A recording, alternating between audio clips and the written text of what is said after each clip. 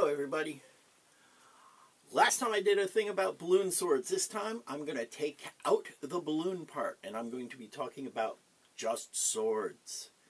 It's something I've been doing for quite a while, so I have a bit to talk about. Hello everybody. This, to be official, is not an official video of the Society for Creative Anachronisms, Yeast Kingdom, Kingdom of Ethelmark, or any other official anything. This is just my observations of 30 some odd years of doing this sort of thing, so I hope it's helpful for you. Take it for what it's worth. The first thing I'd like to talk to you about is modern fencing, because SCA fencing does come from modern fencing. And modern fencing has changed since the SCA has started. There was fencing at the first event, but if you even looked at modern fencing then and modern fencing now, that was 50 whatever years ago, 60 years ago, a lot has changed. So, modern fencing weapons, there are three styles of modern fencing weapons. There are foils, which is a thrust-only weapon, where the target is just your body. If you basically take my doublet and go, only the doublet. Basically, that's foil. There's epee, which is the entire body is a target, but it's still only a thrust-only weapon. And saber, which is primarily a cut-based weapon, and the target is from the belt line up. That's still the same, but the weapons themselves have changed, and the SCA eventually evolved out of modern fencing weapons, but our roots are based there, and there's still reasons for knowing these things. This is a foil. This is a foil from back in the day. This very well could be older than me.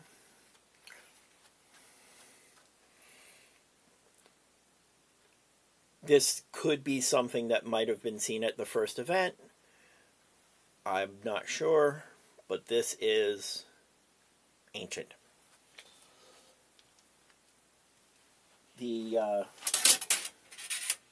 is a modern foil, modern-ish. It's been a long time since I fenced in modern competition, so modern fencing weapons are handed. This is a right-handed weapon. This fits into the right hand like this, by the curve going down this way and up this way into the hand. This is the electrical socket the body cord plugs into to make you electric. And then down at this end there's a little button, and that button would hit a metallic vest and trigger the thing. Foils have a square cross-section blade. Again, it is a rectangular, and that's where the wire is, by the way, that groove.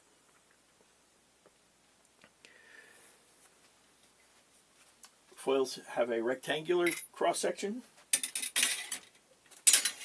Epees have a triangular cross-section.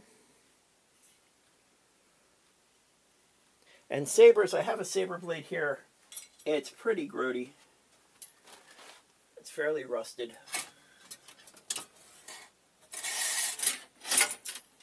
From all the tiers of epee fencers who are scared of saber fencers.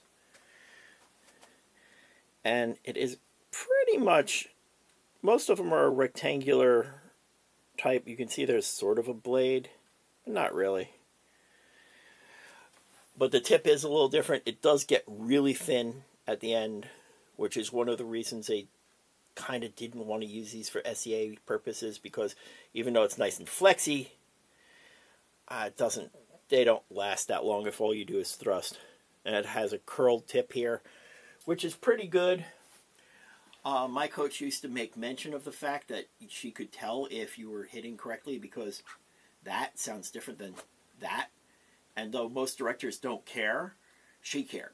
So hit correctly, don't hit flat.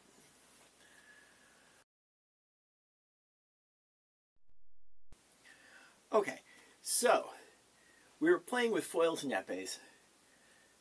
They would look similar to this, except eventually we started modifying them to make them more towards the Three Musketeers, Robin Hood kind of things we wanted. We started adding like keons to them. This is, you know, off a wall hanger, old stage combat stuff, whatever we could find, you know, theatrical weapons and stuff. We would butcher them, use them for our own purposes. Eventually, we got to the point where we were creating our own weapons for the game that we play. This is a Popinjay weapon. It is... What it's like to fight with this is rather like fighting with a laser pointer. I can pick out a target with this so ridiculously fast. Unfortunately, we don't play with these much anymore. Depending on your kingdom, you might not play with them at all. That's your loss as far as I'm concerned. But I'm going to use this to show you the parts of the sword. Starting at the back, this is a pommel. In modern weapons, this still counts as a modern weapon. This is how the weapon is held together. It's usually on a threaded tang. Back in the day, these didn't thread off. That's not how historic weapons were put together. But modern weapons, that holds the weapon together. This is also the counterbalance for your weapon altogether. This, plus the white blade, is how you balance your weapon. Then you have your handle. You have your knuckle bow. You have your keons. Yes, I know it's spelled funny. You have your ricasa, which is this piece here ahead of the handle, but behind the guard. You have the guard. You have your blade. You have... And the blade is broken into three sections also. You have your forte, your mid, and your foible. The foible is the flexy part. In some weapons,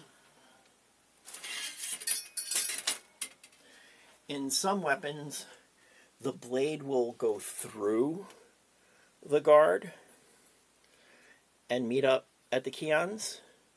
This is still the ricasa. The blade is still measured from the guard out.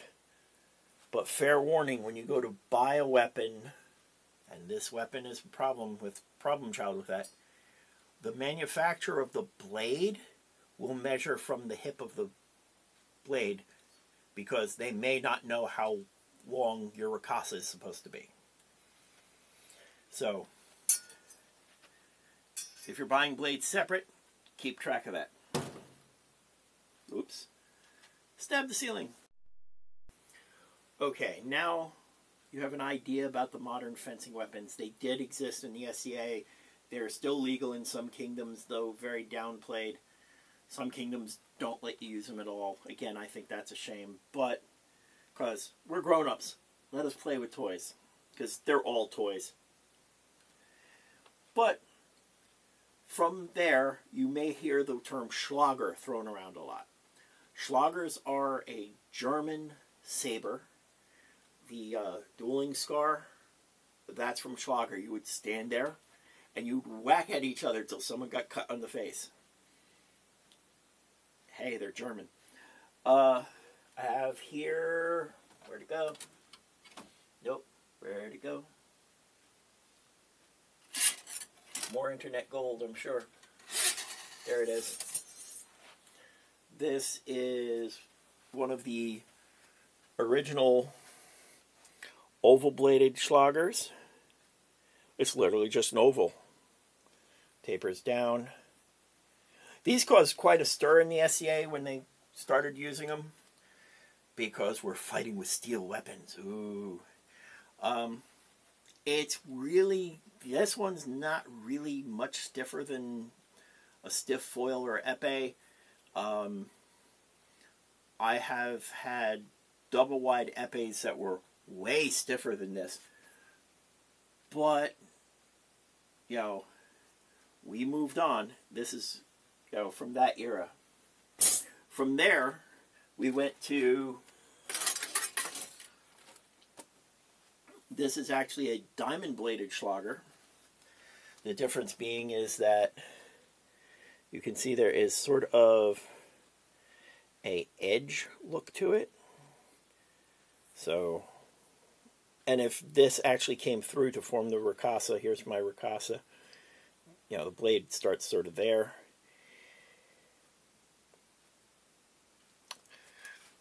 The difference between this and, say, a rapier blade for SCA purposes is nothing.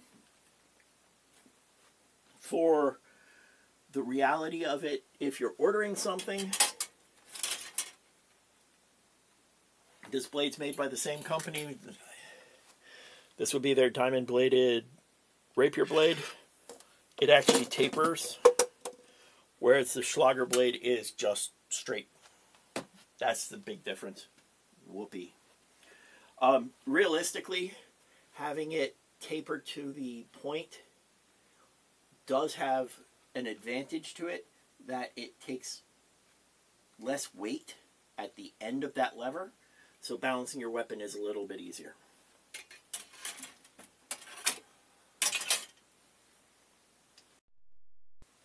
Okay, so if you're looking at a new weapon, something you don't know, and you're new to this, something that's interesting, your balance point on your weapon is probably more important than the weight of the weapon.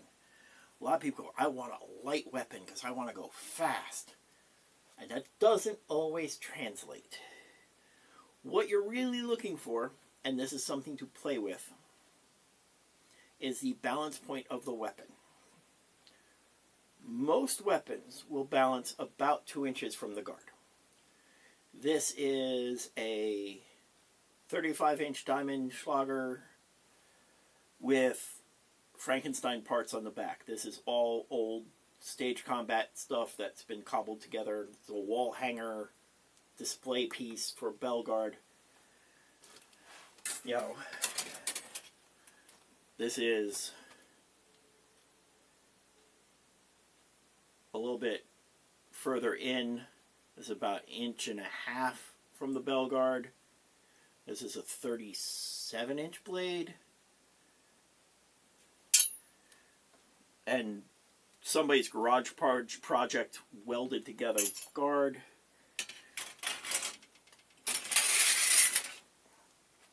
Modern fencing foil.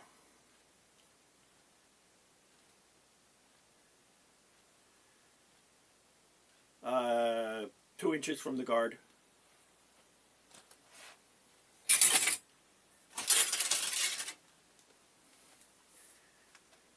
Longsword. This one will be a little more.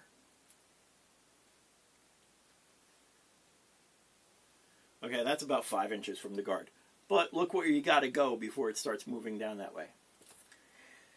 The balance point of your weapon will determine how the weapon handles. If the balance point is closer to your hand, the blade will move faster, or will feel faster. If the balance point is further down the blade will feel more steady and will want to cut more. If the balance point is too far back, the point will feel whippy and uncontrollable. And if the balance point is too far down the blade, it will feel sluggish and heavy, regardless of the weight of the weapon. Some weapons this makes sense for. This next weapon is nowhere near SCA legal, either time period wise or any other use. You know, this is a single-handed weapon.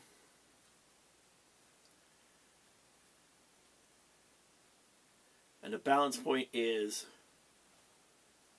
twice what the longsword was, which is a two-handed weapon. But this is a very singular purpose weapon from horseback, basically for just hacking people down, not really for fencing.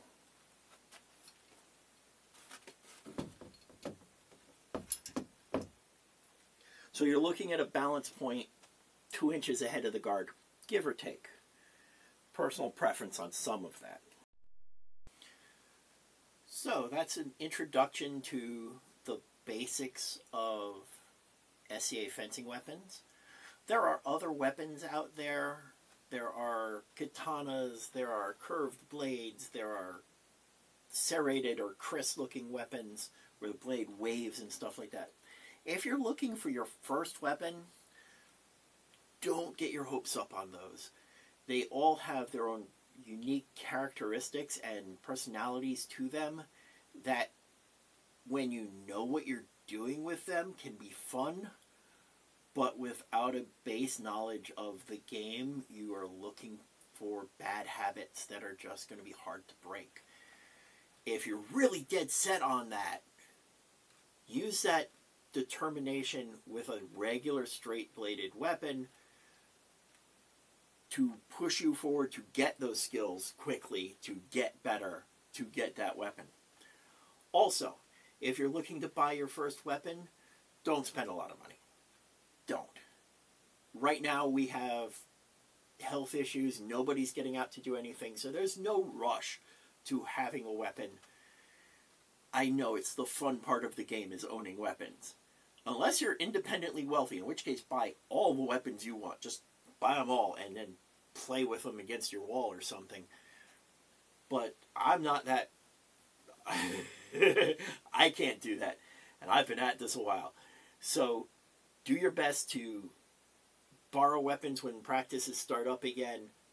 I don't know a single person who will not have a weapon to lend you, saying, here, try this. They're out there. Now, somebody may say, like my longsword, I don't lend those to new people. I don't lend that longsword. This longsword, I do not lend to new fencers because it is only barely legal as far as the bend is concerned. So if you're not careful, this one's gonna hit you. Go. That's gonna thud you. My old longsword, yeah, here, take it. And just about everything else in this pile, I'd be like, yeah, go ahead, try. And I don't know anybody who, unless there's something strange about the weapon, won't let you borrow it. At least to feel it, to try it out. Whatever weapon you buy for your first weapon is going to be wrong. I promise you that. It's a guarantee. It's a written guarantee.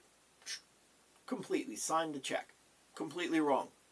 Sooner or later, you're going to buy another sword. I have more swords than I have hands, and I'm a starving artist. It's going to happen. Until you know what you want, you don't know what you want. So making that decision is difficult. Most weapons nowadays, as of today-ish, you're looking at, for a beginner weapon, $150 to $200. Unfortunately, we don't play with foils and epées anymore. You could have gotten a little cheaper with that. But if you do get a chance to play foil and epee with somebody, foil or epee, do so. It's fun. But as far as SCA fencing is concerned, it's also kind of throwback antique. It's like listening to your vinyl records. History within a history group. Imagine. So, don't spend a lot of money on your first weapon. Borrow a bunch of weapons before you invest in something. And have fun. Don't take this too seriously. We're having a game here. These are toys. Some of them are very expensive toys. But they're toys. Hope you're safe. Hope you're well. Have a wonderful day. If you have any questions at all, feel free to leave them in the comments. I will get back to you. If you are already fencing, tell me what weapon you're playing with and what's your new favorite toy. It may help somebody else out who says, hey, he didn't mention this. Mention it. Let me know. And if you like and subscribe to this video, that would be awesome because realistically these videos are trying to keep me sane. Ish. Yeah, I play with swords. so much for saying. Either which way, thank you very much. Have a good day.